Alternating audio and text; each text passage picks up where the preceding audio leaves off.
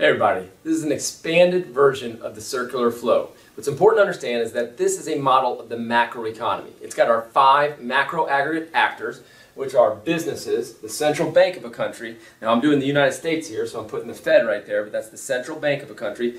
They're the ones that control monetary policy. The government, households, and the rest of the world. And then we've got our 4 macro aggregate markets, which is the product market. You go there if you need goods and services. Currency market, you go there if you want to exchange one currency for another. The financial market, you go there if you want financial capital. And the resource market, of course, you go there if you want resources. Now here's what we're going to do, is we're going to look at this model right here, which is called the circular flow. That's not going to look all that circular by the time we get to the end, but it's called the circular flow. But what it really, the importance of it is it allows us to see the macroeconomy as a whole. Now let's start with that circle first. And it is an important circle because here's the thing, guys. I'm going to draw only money flows.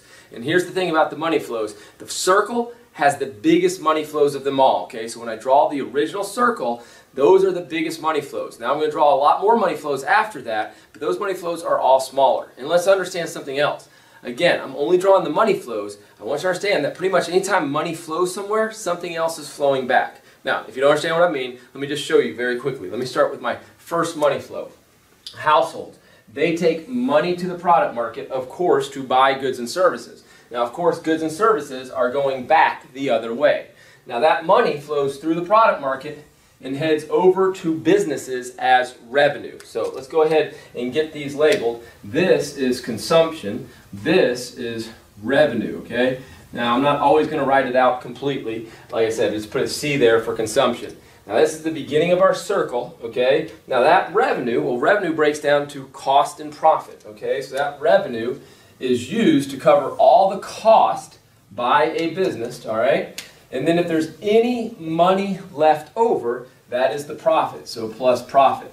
Now, what are the costs to a business? The cost to a business, of course, are the wages, rent, and interest from a macroeconomics perspective. That's it. There's just 3 costs. Remember, we're macroeconomics. We aggregate things. We see things in big picture. So, hey, we've aggregated all costs into those 3 costs. And again, if there's any money left over, that's the profit. Now here you go. You can associate that. Remember, here's a resource market. Wages with labor, rent with land, interest with capital, and then of course profits with entrepreneurial ability. Now those money flows from a household perspective, the one that's providing the resources, so resources are going this way, the households are receiving this as income, right? So they provide resources, and here comes the money, here comes the income, there's the wages, the rent, the interest, and the profit. So let's go ahead and get that labeled really quickly. Wages, rent, interest, and profit. Now there is the main circle of the circular flow. Now the next thing I'm going to do is I want to just kind of show you GDP using the expenditure approach using this model. So what is the expenditure approach? It's consumption plus investment plus government purchases plus exports minus imports, and that gives us GDP. So basically it's our 4 aggregate actors that spend money, and then we have to minus out the imports because we need to find out what was produced domestically, okay? So here we go. We've already got consumption. Here comes business investment, all right? They borrow money from the financial market to do business investment, and they also use some of their profits, okay? So that's a kind of an ugly line right there. But anyhow, here's them using their profits. Here's them borrowing financial capital to do investment. So C and I. Now we've got our government purchases. There's our government purchases. All right, now remember, these are money flows. The next thing I'm about to do confuses a lot of people. Watch this money flow. Okay, here's the rest of the world bringing currency there, getting dollars, bringing those dollars to our product market. That's a money flow, so that represents U.S. exports, okay? The goods and services are flowing back the other way. And now here's money going out, all right? That money going out is U.S. imports. Now again, if you take a look at this, you should be able to see C plus I plus G plus X. See those arrows going in? Minus the imports. That gives us GDP. Truly, it gives us nominal GDP. So there's the expenditure approach. Now, as I go forward, I'm going to kind of just talk about our different actors individually to finish this thing out, okay? Let me start with households. They've got income coming in. That is not all of their personal income though, because government also supplies some income to households, and those are transfer payments or government transfers. So there's our transfer payments right there. Now, of course, households have to pay some taxes. So we're going to go ahead and put taxes in right there. Now what I like to do is just kind of put a little dotted box right here to make sure that we understand that that is personal income. Here's the taxes that they're paying, and that leaves a household with disposable income.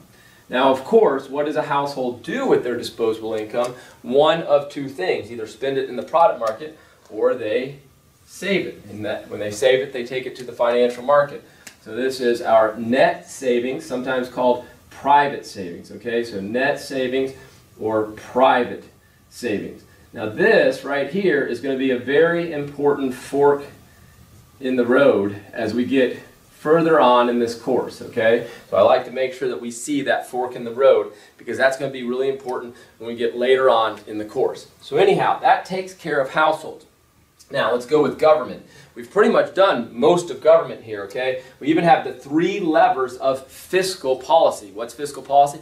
A manipulation of the government's budget to help stabilize the economy. The 3 levers of fiscal policy: government purchases, taxes, and transfer payments. But here's the big thing, guys. A lot of times that inflow does not equal these outflows. A lot of times that inflow right there is less.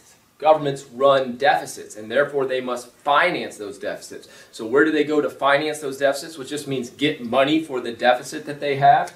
Well, they go anywhere you go to get money, which is the financial market. So they go get that money from the financial market. That is called financing the deficit. All right. We have taken care of households and we've taken care of the government. Now, the rest of the world, they interact in our product market, but it's also important to understand that the rest of the world takes money here. I'm going to make it a double-sided arrow, okay? So basically what's going on here is they bring capital into our capital markets, and capital goes actually out of our capital markets to the rest of the world. This is just simply called a capital inflow to this domestic economy, which is the United States right now. This is a capital outflow, okay? And sometimes what we call this is net foreign portfolio investment, right? Big, long word there. Net, money going both ways. Foreign, meaning it has to do with the rest of the world. Portfolio investment, to make sure that we don't confuse it with what we normally call investment in an economics class, which is the buying of real capital. Okay, so we've taken care of the rest of the world, interacting in our product market, in our financial market, noting that you have to go through an exchange market to interact in either one of these 2 markets, taking care of the government, taking care of households. Let's talk, and we got businesses here, and we pretty much take care of them too, right? They've got their revenue, they can also borrow some money to do investment, they can use their profits to do some investments, and of course they're paying for their resources. So, one more actor to talk about, and that is the central bank of a country. Now, let's just assume right now that we're in a recession. If we're in a recession, what would the Fed do? How would they interact with our economy? Here's what they would do. They would push money in. They would put money into the financial markets. Technically, this is called putting reserves into the financial market, but at this point in the class, it's fine just to say that they're putting money into the financial markets.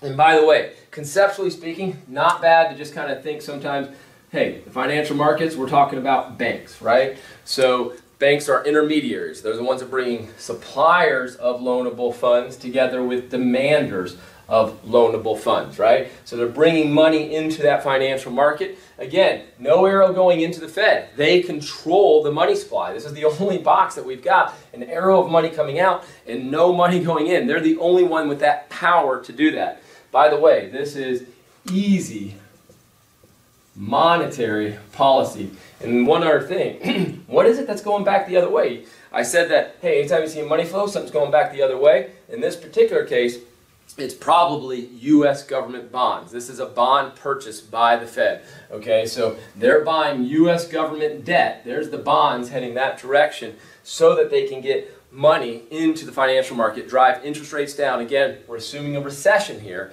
getting interest rates down to spur more spending. Now again, if this was a boom times, if this was an expanding economy, if this was an economy that was maybe producing more than its full employment level of output, what would the Fed do? The exact opposite, because it would be trying to perhaps fight inflation, and it would pull money out, and those government bonds would go the opposite direction. But again, this would be if we had a recession. Anyhow, that's our macroeconomy. This is what we want to kind of be able to see all the time. This is the big picture view of this class. Hope that made sense to you. We'll see you in another video.